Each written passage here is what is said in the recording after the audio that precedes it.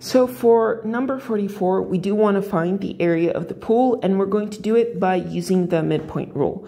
So we do have, let's see how many sections we have. We have 1, 2, 3, 4, 5, 6, 7, 8. So if we're going to use the midpoint, we do have to break this up into 4 different areas. So what is really happening is we'll first take our midpoint here at 6.2, and then we'll construct a rectangle whose height is this midpoint. So that is the first one. And then the second midpoint, maybe I'm going to draw it. Oops, should have drawn that in a different color.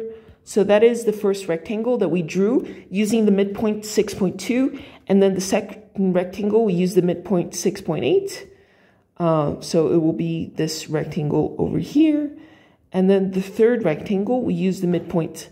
And I drew that terribly because it should have been, yeah, it goes over here. So yeah, we're evaluating at this midpoint.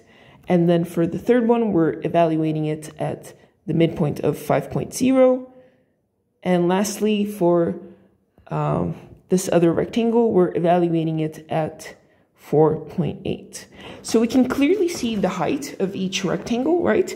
Now we just have to look at their width. So previously, each of the sections, so divided by 8 was 2. So now the width here is just 4 for every single one of them, right? So all we have to do is we're going to sum up these rectangles.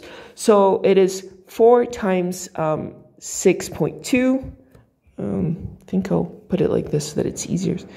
Plus 4 times 6.8 plus 4 times 5 plus 4 times 4.8. So when we're summing these up, we're just going to factor out the 4. So that is 4 times, let's see, 6.2 plus 6.8 plus 5 plus 4.8. That gives us 22.8. So when we multiply this out, the total, it gives us 91.2. And because our units are meters and we have an area, so 91.2 meters squared. So that should be the area of our swimming pool.